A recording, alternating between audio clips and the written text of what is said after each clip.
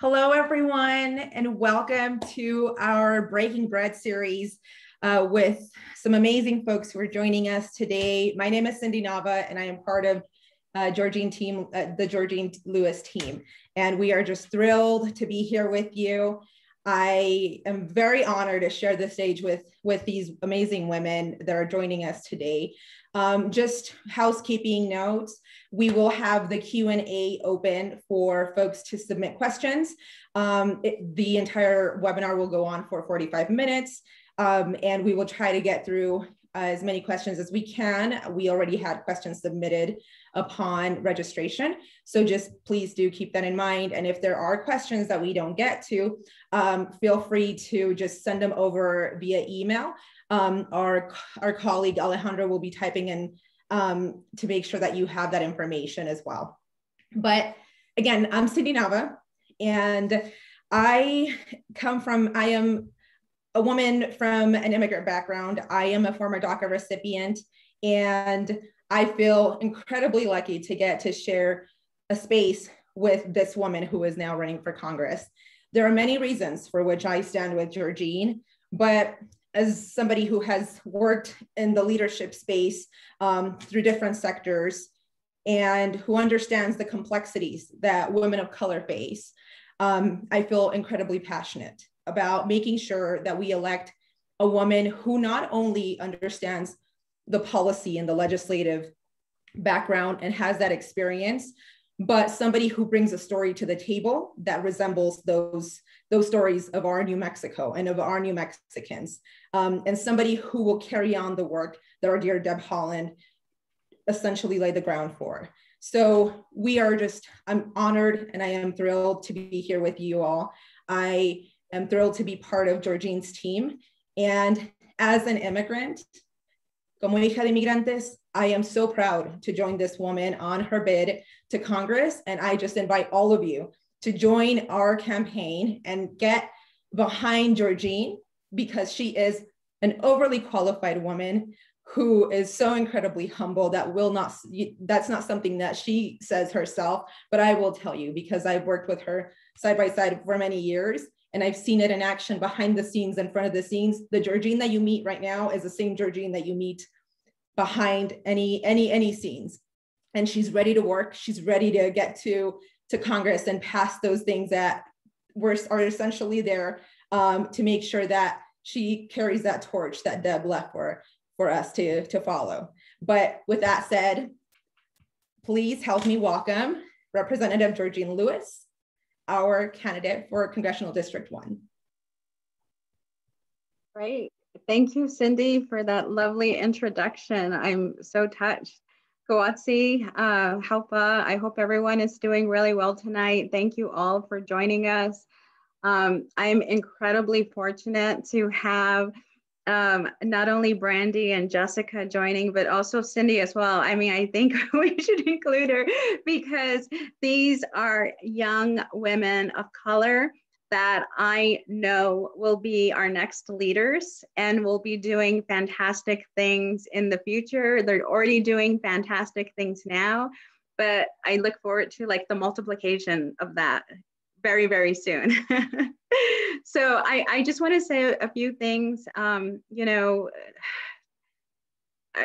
Cindy is fantastic. So, I'm incredibly proud of her. I'm so happy that she's now an American citizen, and she has a great resume, and we didn't include her in this conversation as far as her bio goes, but I'm glad she's joining us because again, I know she's gonna do some tremendously significant things.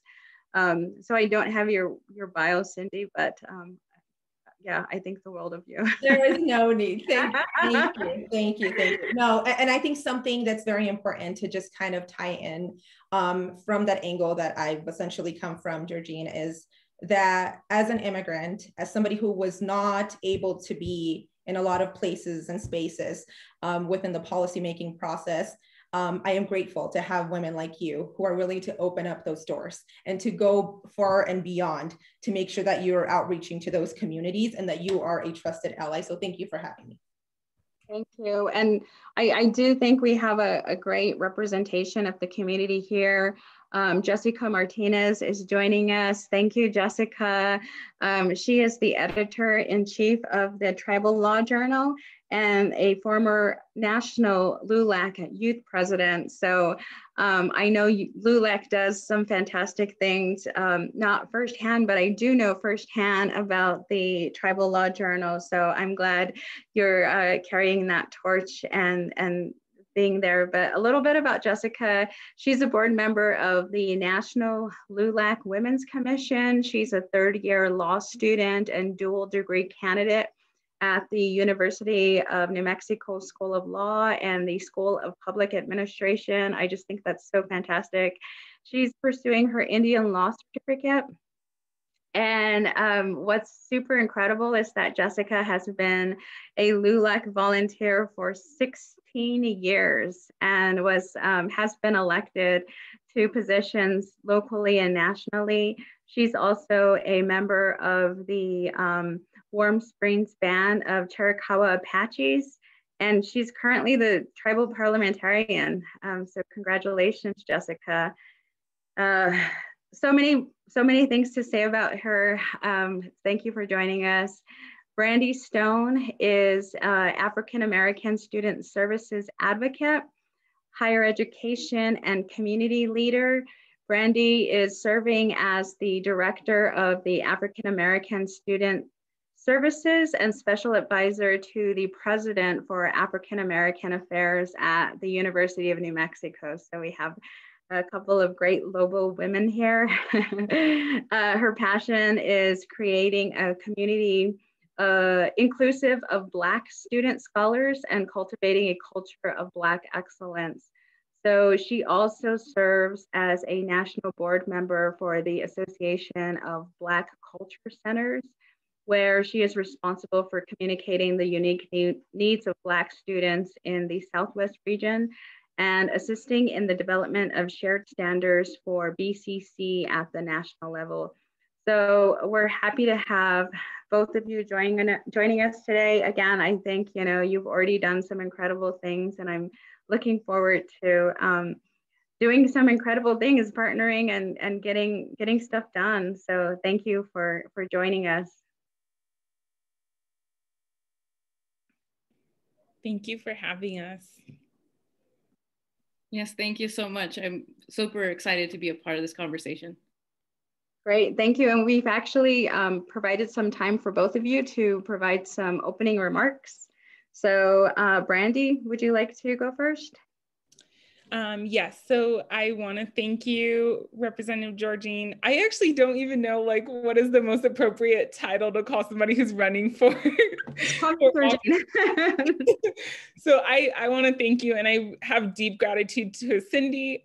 Just a fun fact, when we were all, this kind of feels like a college reunion, and when we're talking about women of color, Cindy actually reached out to me in my senior year of college and was like, hey, I think you would be good running for ASUNM Senate, which is just college student government. And she was our campaign manager, and she was awesome. And she got most of us in, and it was a platform of just students of color. And so it's really exciting to come back into this space. And Georgene, I love your priorities about working families and free childcare. And obviously I'm a higher education advocate, so I love everything you have to say about education and especially pre-K investment. And I think that you just have an authentic, your energy is just so authentic. And so I'm really excited to be in this space with you. Thank you. So happy to have you joining us. Jessica? Yeah, so as you said, I've been involved for a really long time, since I was about 14 years old when I got involved with LULAC. And, a lot of people don't realize that no matter how old you are, you can get involved in your community, you can get involved in things that you're passionate about.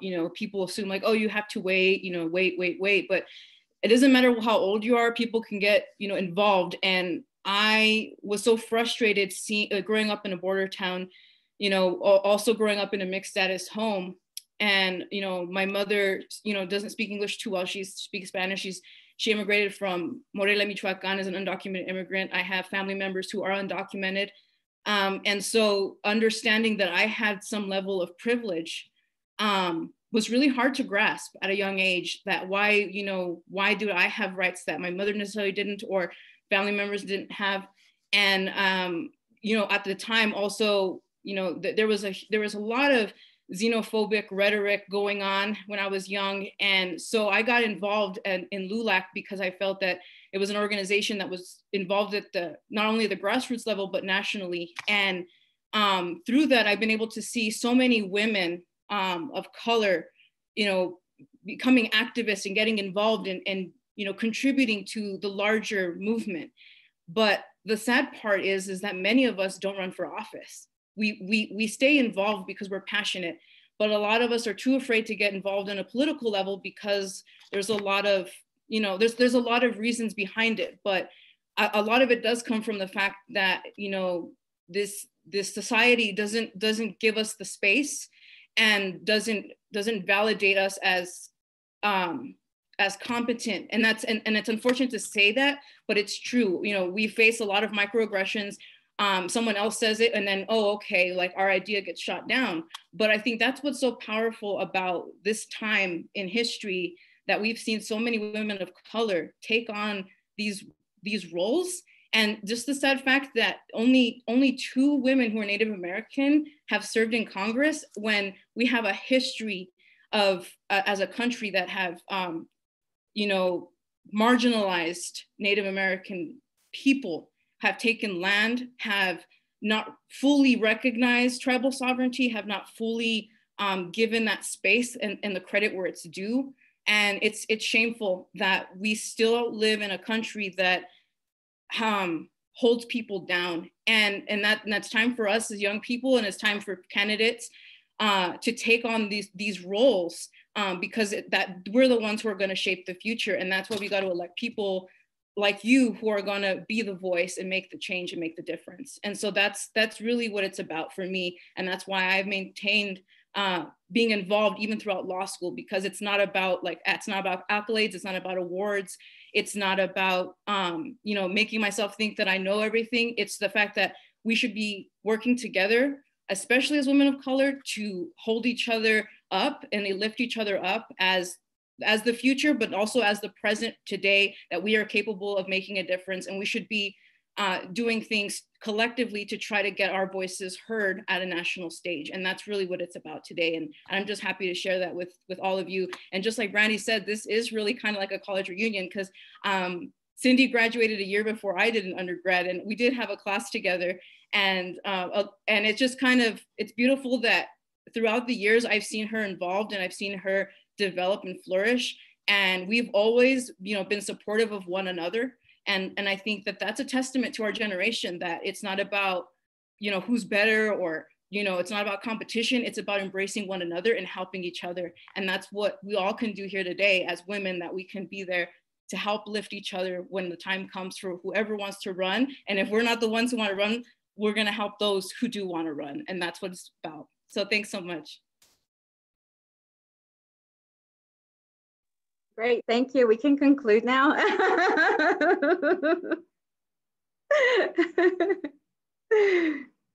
Cindy, do I turn it back to you? Okay, yes, great. I will take it.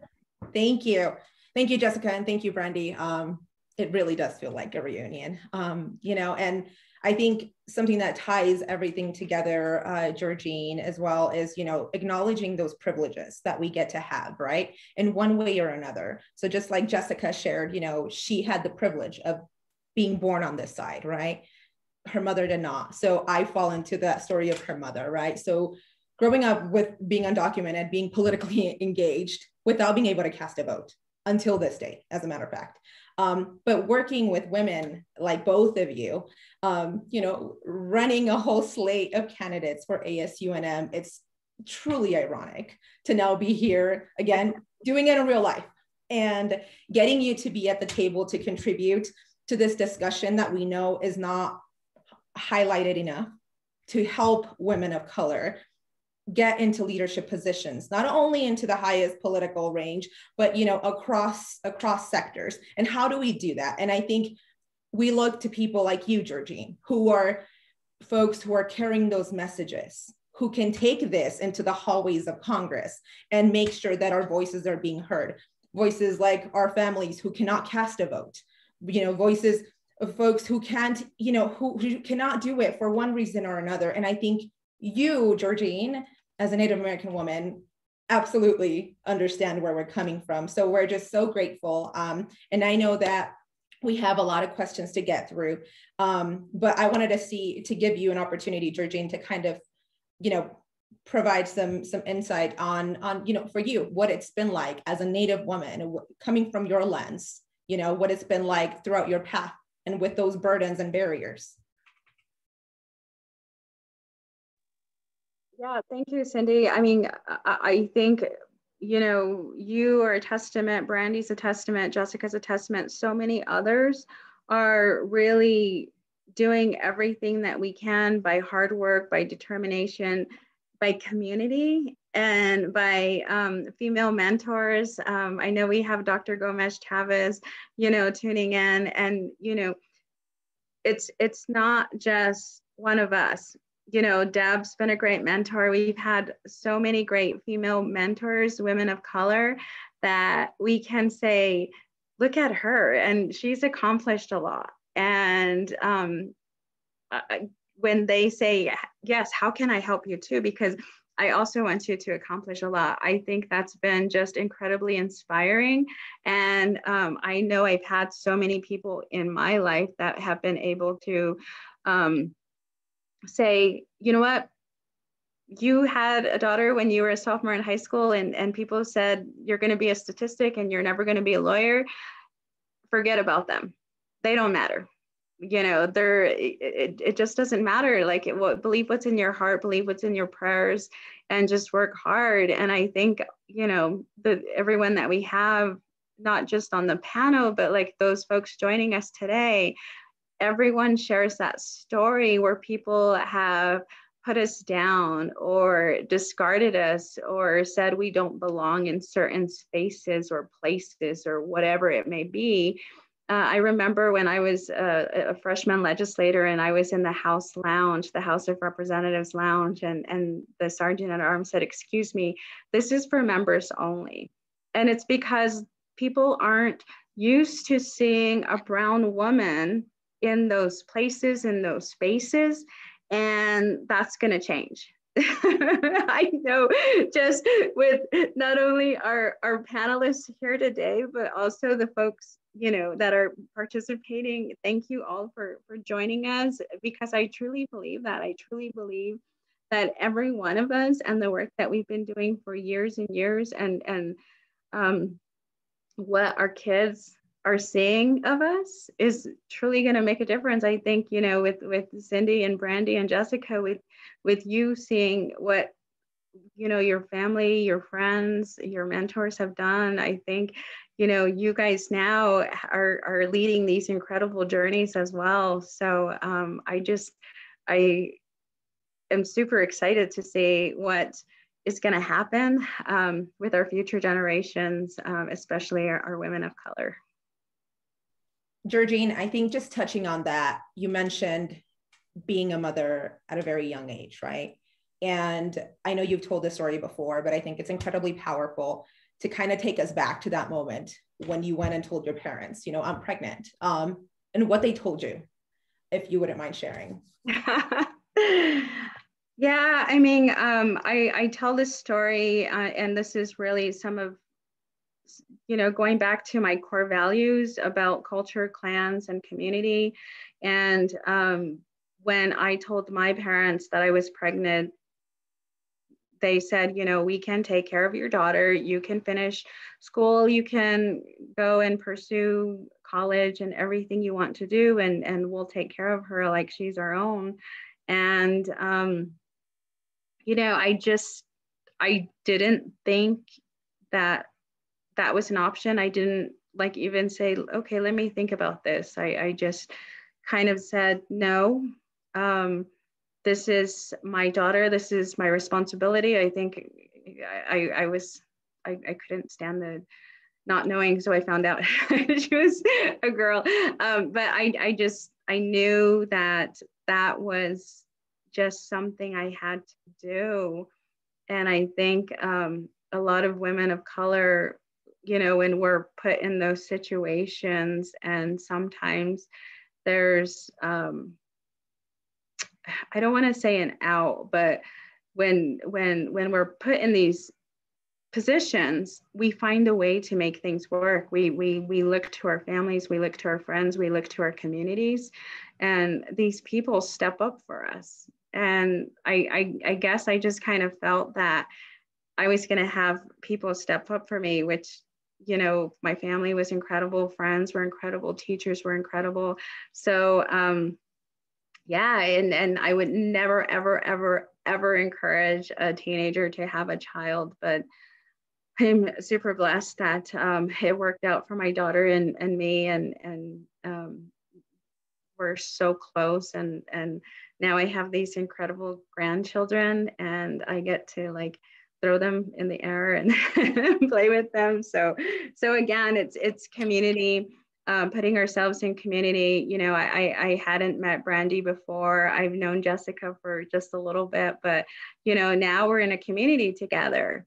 And again, you know, I'm super glad that you are both pursuing your passions and really building to be better in our communities, because that's what I strive to do. I strive to be better.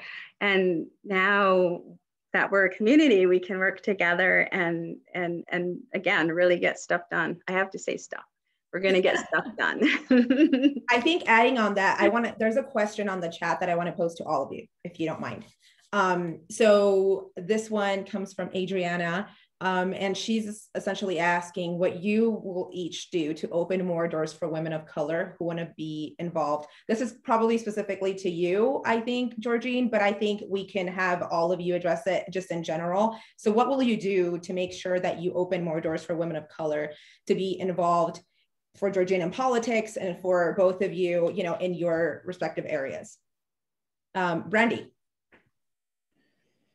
Well, I'm always looking for opportunities. I think when I think about my opportunities, it was literally somebody just sending me an email, right? Or just saying like, hey, I think this would be a great opportunity. So in my capacity, I'm always trying to meet students and understand what their passions are so that we can pass that information.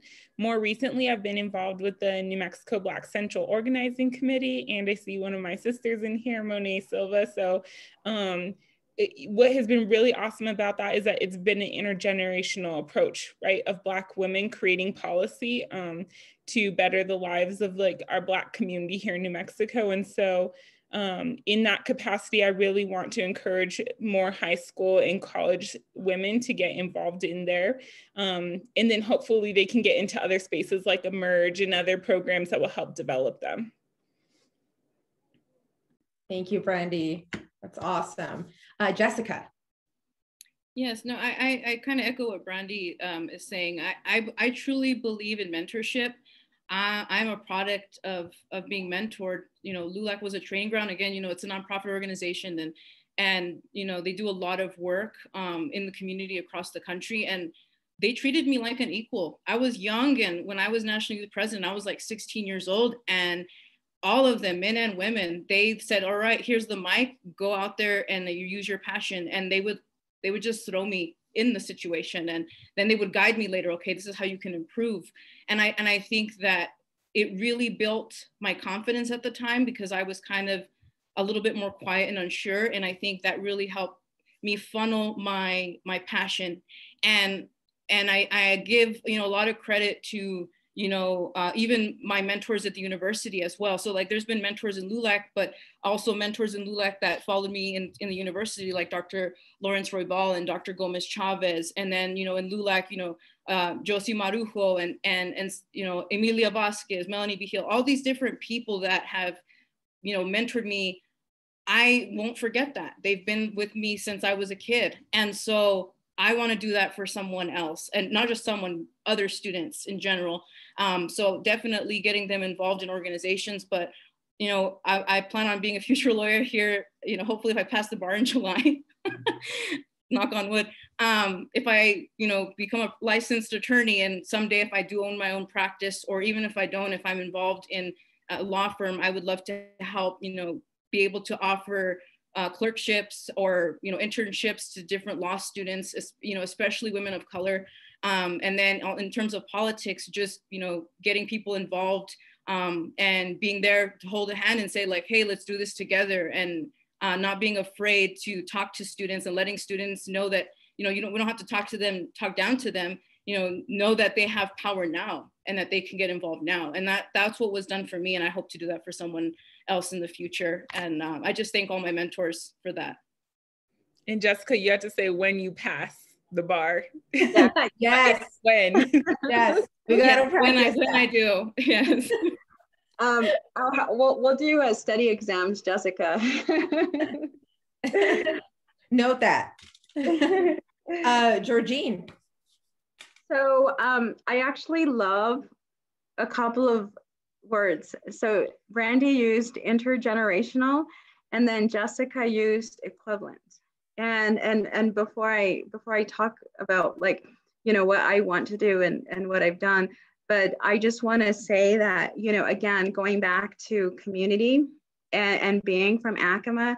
So our words, like, okay, so for my mom and my daughter, their name for one another is De'au, right?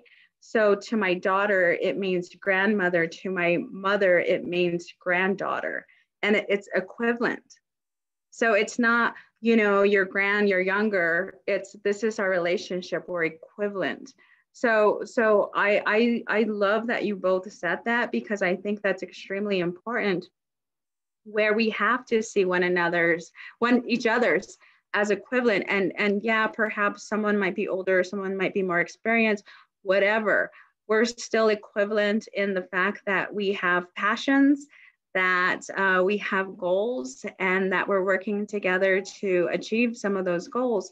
So in doing that, when I was a new lawyer, I would be a mentor to the students in law school.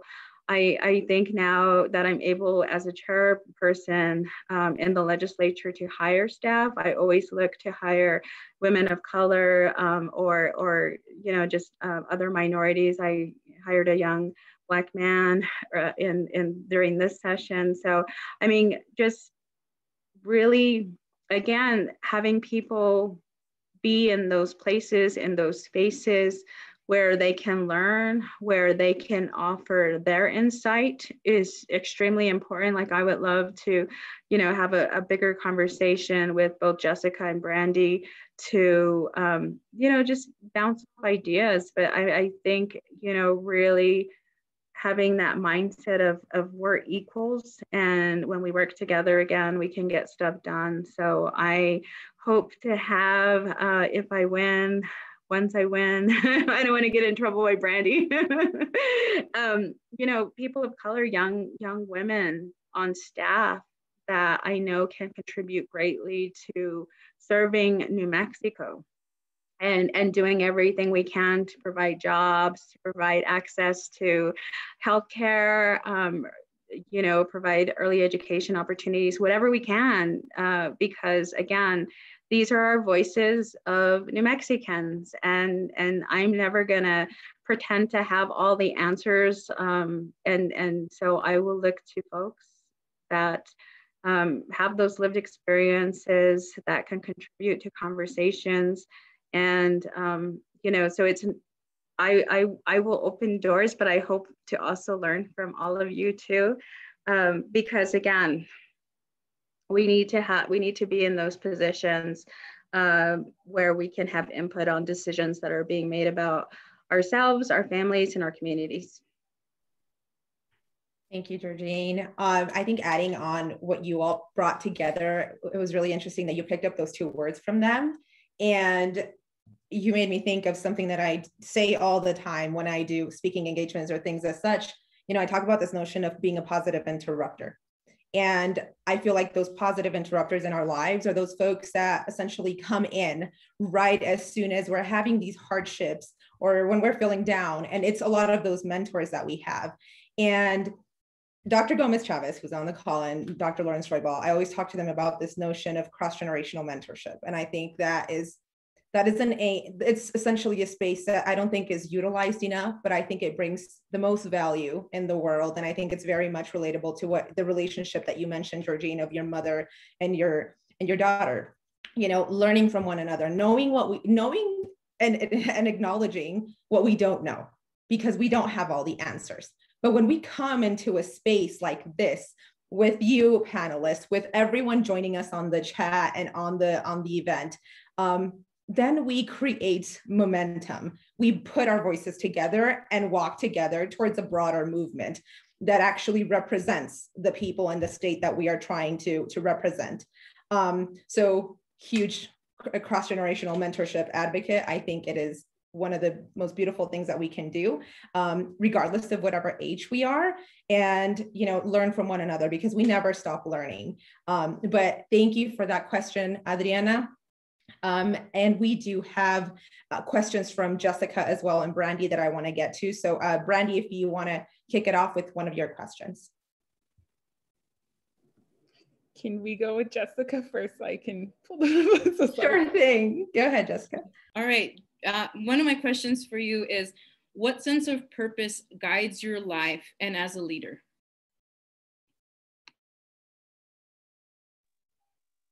So, again, I hate to be repetitive, but it's, that the three values that I always go back to, that I was raised when I was, this little res girl, just so full of questions, and again, community, culture, and clans. And so when you're talking about those three things, those are really what have helped me, I feel, become, successful. So just if you haven't heard my spiel before, culture is really just the idea of praying for one another, for praying for everyone's prosperity, for everyone's safety, for everyone's well-being.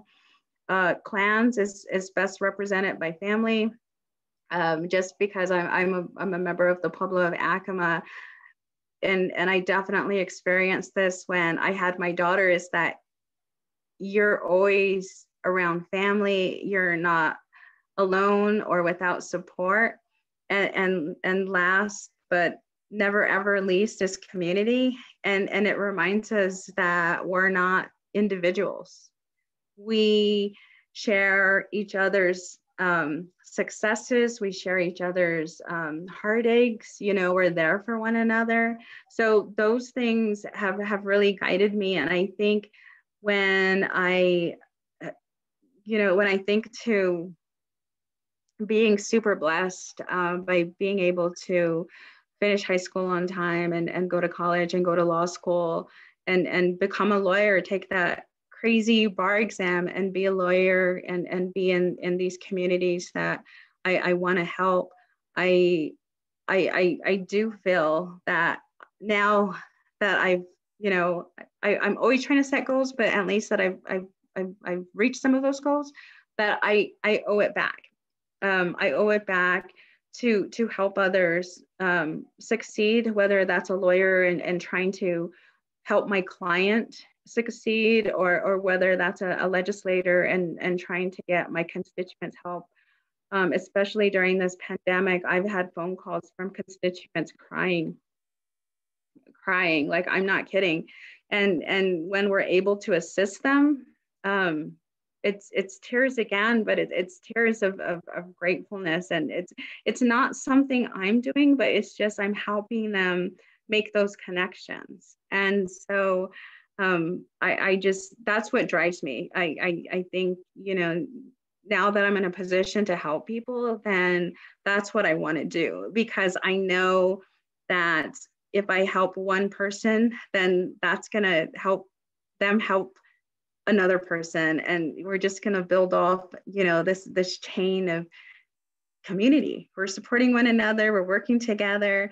And like, when we see that working, I just think it's such an incredible thing. And I love that we have people that are super passionate and super dedicated to like fighting the good fights and figuring out how to get stuff done. So that's really what drives me. And yeah, it's a lot. Thank you. Brandy. Thanks. I had to rethink my question because initially I think I had talked about, like what is your top priority? But I think, in just listening to you talk and recognizing that all of these priorities are connected, right, in some way. I'm just curious about what are perhaps most pressing priorities for you when you step into Congress. So definitely it's everything that has to do with COVID recovery, because unfortunately people are experiencing, loss of jobs, loss of healthcare through no fault of their own. And the financial stimulus has been great. And I think we need to continue that. I think we have to have help for small businesses, for our governments, our tribal governments, and just really being able to ensure that we're able to put food on the table and really be healthy and happy so that we can achieve those goals. So that's the immediate priority, is really continuing on relief packages and ensuring that people are taken care of. And then, what's always been very close to my heart, even during my tenure in the state legislature, is environmental issues. So combating climate change, really taking care of Mother Earth. Again, just being from Acoma and having that instilled in my brain that we have to have a clean and healthy Mother Earth so that we're able to plant food and have, healthy animals and have healthy people. So that's probably number two. And number one number three is really, I don't want to be super broad, but it's really building off everything that Deb started and running with it to ensure that all the work that she put into the last couple of years is not gonna, fall down the wayside. And there's so many items, especially because she was one of the voices, the female voices for Native Americans, and ensuring that tribes have the seat at the table, that we're able to educate folks about tribal sovereignty, about tribal self-determination, about, the political status of Native Americans, and really working with colleagues across the aisle like she did. I think she was really great at that. I think she had the most amount of legislation with Republicans. And, I try to do that in the state legislature. And I'm one of the few Democrats that, can reach out to the other side of the aisle and try to figure out where we have common interests so that we could move forward. So those are some of the things, but like you said, it's kind of, all encompassing as well, because so many things depend on taking care of our people first and then kind of working our way up. Thank you, Georgine. And I think sort of huge umbrella that you've really led throughout your time at the legislature as well has been, fighting for working families, right? Fighting for women, fighting for the disadvantaged folks, like many of us that come from, low-income families, those folks. But I think it comes from a lived experience that you've had that goes very deep. And we do have another question on the chat box. And I think all of us can very much relate to this. So thank you, Sheila. And, Sheila essentially is saying that even though, she carries a leadership position and a master level education, she doesn't feel like she's being heard in this specific situation that she pointed out. And I think we as women of color are in those places and spaces all the time, unfortunately. And many times it's, the higher you get into leadership, I feel, the wider it gets. Mm-hmm. And the harder it gets for women of color to be taken seriously and to have an equal chance. So I totally hear what Sheila is saying. I think it would be great to get some perspectives from all of you, just in terms of advice or suggestions at least sort of from my angle, Sheila, I would say, you know, I've definitely been in that space, and it's hard. It's hard mentally, and it's hard all the way around. But I think having a close group of trusted allies that are there for you, that you can reach out to talk through these things, that was one of those things that has saved me in those hardest moments, especially when you are there. There's an age gap of the folks, you know, that you're essentially sharing leadership with, or leadership positions. And I think as people of color, as communities of color, we come from cultures that have mass respect for our elders. So those can be 10 times harder, which I think, you know, I think is very relevant. So I would say to have that close network of allies that you can reach out to, have them, you know, support you on all those questions and help you walk through those thoughts. And I'll toss it over to Jessica. Yeah, I definitely relate to that. And as a matter of fact, the other day I posted about my struggle with imposter syndrome throughout law school. I mean, not that I didn't face it before, because I did, but law school was it's been a unique time for me in that, like, you know, I've been involved in circles and spaces. I've been given, you know, a chance to really lead in a lot of efforts, but law school was a completely different experience for me. You know, there were some, you know, I'm not trying to name names or anything, but you know, I faced a lot of microaggressions in law school, where, you know, a lot of us, you know, would have conversation, a lot of women of color, we would have conversation afterwards and say like, hey, like, do you even feel like you're being heard? Does our perspective even count? You know, we would say like, oh, like the law doesn't even humanize these different issues, or doesn't, you know, how can I be learning about, you know, specific legal concepts that are rooted in racism? It's just like, it's heavy.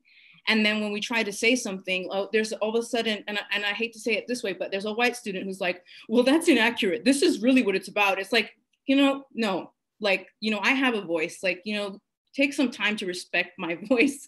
That's not what, you know, so anyway, so what I say is there came a time recently where I said, no, you know what? I'm no longer gonna have imposter syndrome. No one knows what the heck they're doing. They pretend that they do, but they don't. All of us are learning, and they're just better at masking their own insecurities than maybe I am. And so I feel like I know I have a lot to offer, and my perspective is unique. That's what makes me me, and I'm going to speak, and I'm going to say what I have to say. And if they're not going to hear me, I will repeat it, and then I'll also hold people accountable. I expect people to hold me accountable, so I hold them accountable as well, and say like, hey, did you hear what I said? Or like, I try to do it in a respectful way, but I'm also assertive. That's part of who I am, and I'm very upfront. So I have come to a point where I will just address how I feel. If I feel like I've experienced a microaggression, I will say it, and I will let them know, like, you know, I'm going to be heard. Or if I see one of my colleagues also being kind of ignored, I will step in and say, hey, like, you know, so-and-so didn't get a chance to say their point. Like, I would like to hear what so-and-so had to say. And that way, you know, we can kind of put a check in this, because sometimes this normalized behavior, you know, is problematic, and people don't realize that they're doing it. So it's time to kind of help by addressing it and facing it head on. But then I think it's also time as women to just say, hey, like, we're capable, we are powerful, and, you know, just like Deb started the movement, we are, you know, we are fierce. And I do think that Deb made a huge difference, not only as one of my mentors, but you know, seeing how she held herself with such composure and strength throughout the whole confirmation process, and especially because she was facing a lot of criticism. I had to hand it to her, and she was one of the main reasons why I kind of had that moment that defined me and said, like, no, I'm going to start being who I'm meant to be, and that is a person that's not going to be placed down or meek and quiet. I am a person who's going to be heard, and I'm going to make sure that my fellow women are heard as well. And I think that you should be heard as well. So if I can help you in any way, I am ready to help. Thank you, Jessica. Brandy? I think my advice would be sometimes it's it's crucial to recognize the space, right? And if it's so toxic, sometimes you need to leave that space and find a new space. And sometimes allies work to help build that space.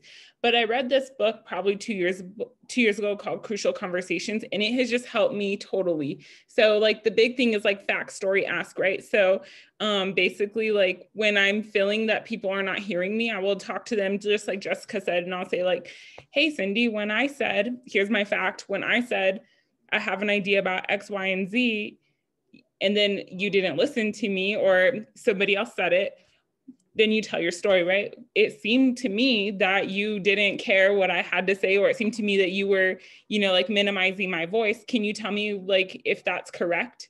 So you ask them what just happened, right? And so like even in, as women, I think sometimes in these spaces, like we can be sexualized too, right? So like, oh, when you said that I looked really nice today, it made me think that like, you know, whatever, can you tell me like what you meant by that? And so it puts people on notice that like, I recognize what language that you're using and I'm not gonna tolerate that. Or I recognize the behavior that is happening and I won't tolerate it. And it puts people in, it's uncomfortable to be held accountable, right? But it also lets them know that like, that's something that you are recognizing and that you won't stand for.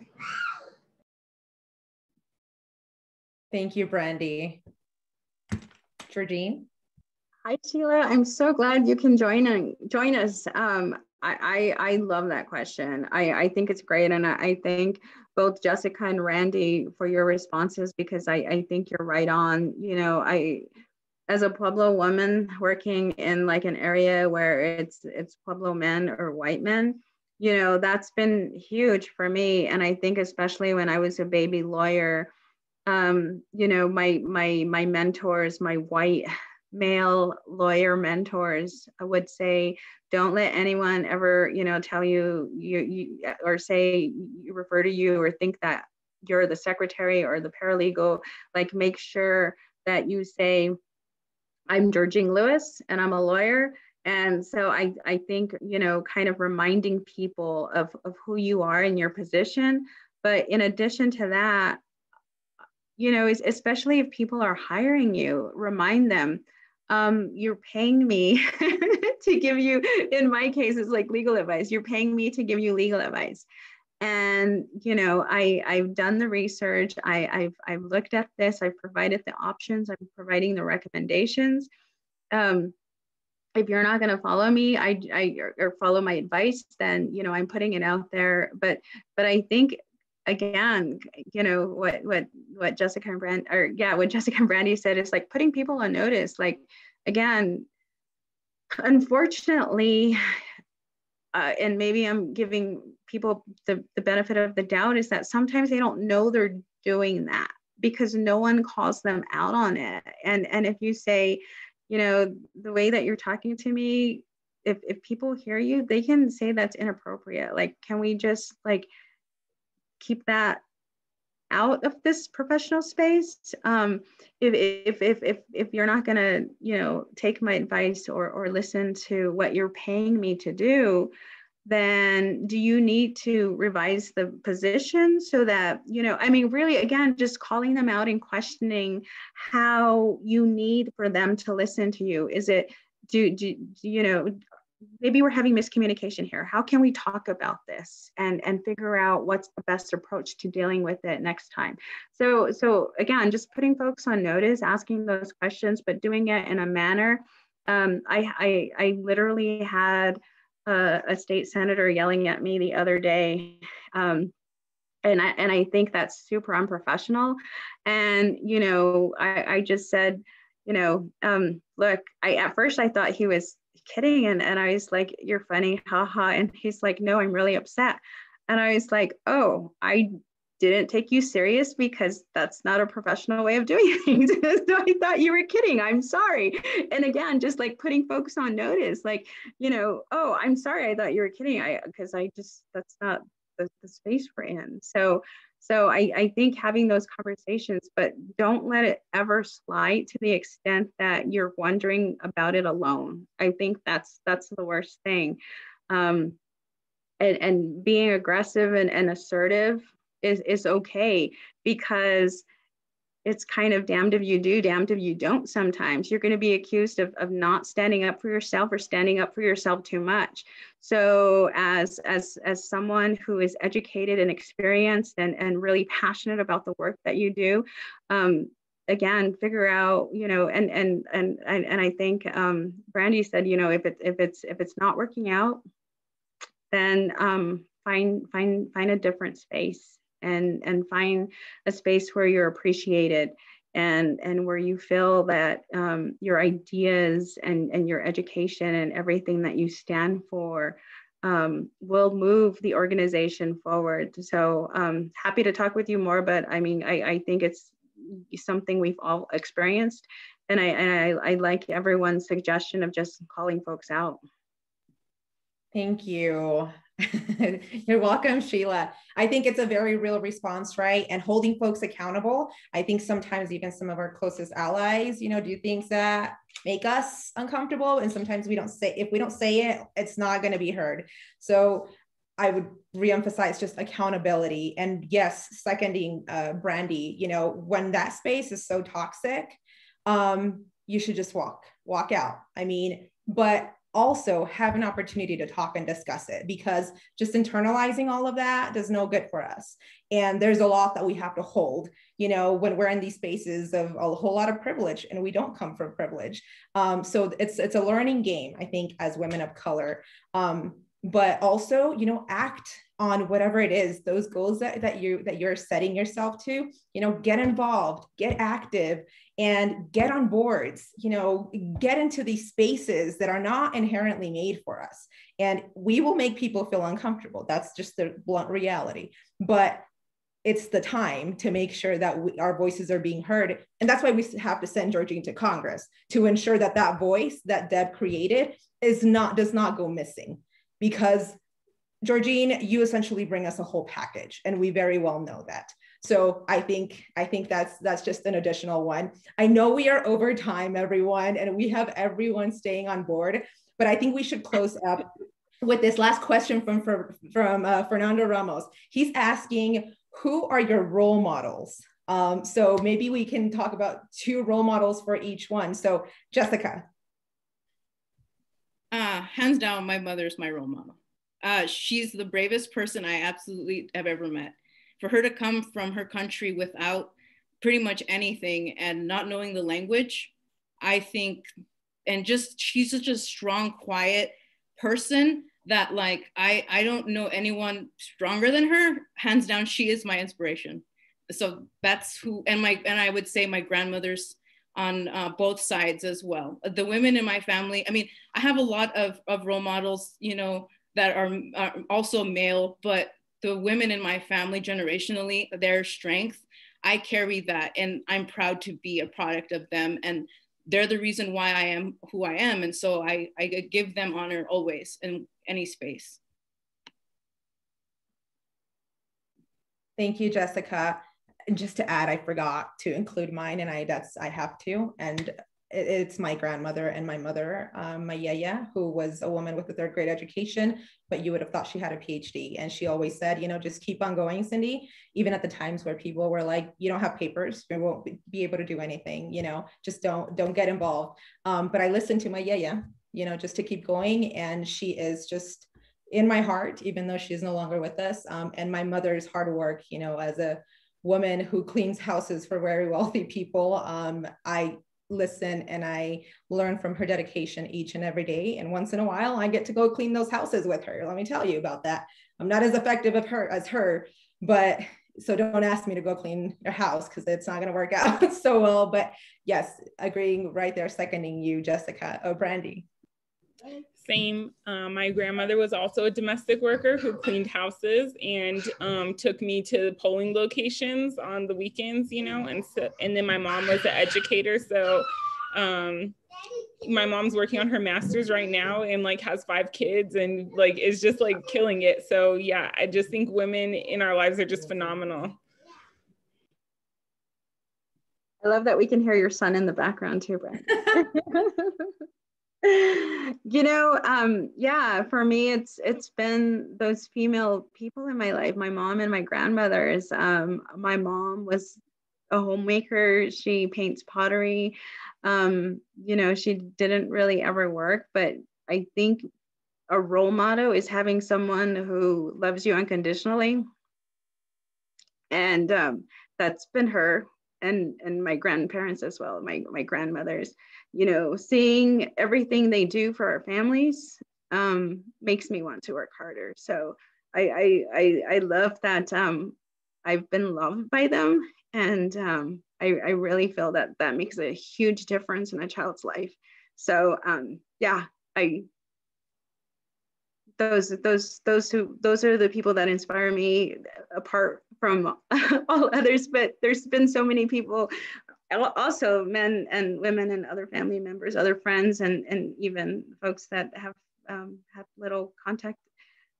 So I think that's why community is so important, is because when we feel loved and appreciated and accepted, then we can offer that to other people. And so that's why it's extremely important to have this discussion. Thank you, Cindy, for organizing. Thank you, Brandy and Jessica, for joining us, because it's important to have these conversations about how we fit in when we feel that we're being pushed out. And when we have the role models, I think that's a great way to end it, is that when we have these role models that have shown us love and courage and compassion, then it makes us stronger. And, I'm barely 5 feet, but sometimes I feel like I'm super tall because of all the love that people have given to me. And I really appreciate everyone that has stayed on. I think we haven't lost anyone, but, just having a fantastic team. And I look forward to building it even more, and to building those pipelines and those steps, so that other people can join us. Like, I'm never going to be the person to say you don't belong here, because we're all human, and we all want to do great things. So I will help any way I can. And thank you, everyone, for joining us. Thank you for your tremendously fantastic support. And I pray, and I'll keep you in my prayers, that you and your families remain safe, or if not, that folks are getting better, especially after everything we're dealing with COVID. But thank you. I will keep all of you in my prayers. And I just can't say thank you enough. I keep wanting to say thank you. So you're forgetting a very important thing, though. Please support us. Please join the campaign. Please contribute if you can. This is a duty, y'all. I have to make the ask. That's why I hire these folks. Yes. No, I mean, it's because we had a real conversation. That's the big difference here. And that's the reality. And I think that's the beauty of who you are. And you essentially show these folks where you come from, what you're made up of. And, that's why we're with you, Georgine. So again, if anybody is interested in getting involved, please, on the chat, we have the information, our email, check out the website, reach out to us. We would love to have you join us. I know we have a lot of strong supporters here. I know we have Gabe on there, who is with the campaign as well. And, and we have a great, fantastic man ally on the line with us, Alejandro Mendiaz. So when Georgine tells you she will never turn her back on you, she is not joking. Okay. Her campaign walks the talk. She walks the talk as a human and as a candidate, and she would make one hell of a congresswoman. So we hope that we can count with your support. Brandy, Jessica, thank you so much. Thank you for all your work and your leadership. And we look forward to collaborating and doing greater things with you all together. I don't know if you want to give some closing words, ladies.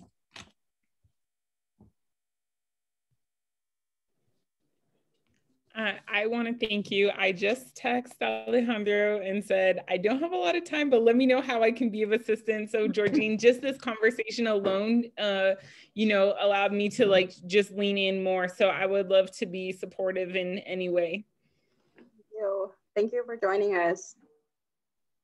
Yes, and just again, I'm grateful to be a part of this conversation, and thank you all for staying on and listening to us and sharing with us any questions, great questions, and let me know how I can be of service.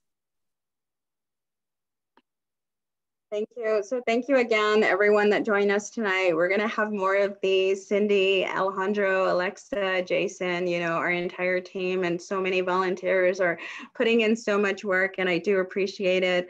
We're going to win this. We're going to win it for New Mexico. We're going to win it for Indian country. We're going to win it for people of color. We're going to, you know, so we can open up more doors and really lend our voice, because our voice is super important. And so thanks to all of you. Yeah, thank you. Thank you, thank you, thank you. Tawa'a. Good night, everyone. Thank you so much. Good night.